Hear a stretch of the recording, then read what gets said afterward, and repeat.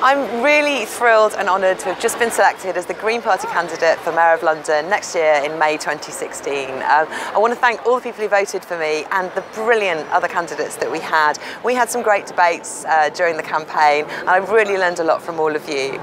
We're here today at the West Kensington Tenants Association Hall. The reason we're here is that we are announcing a new policy.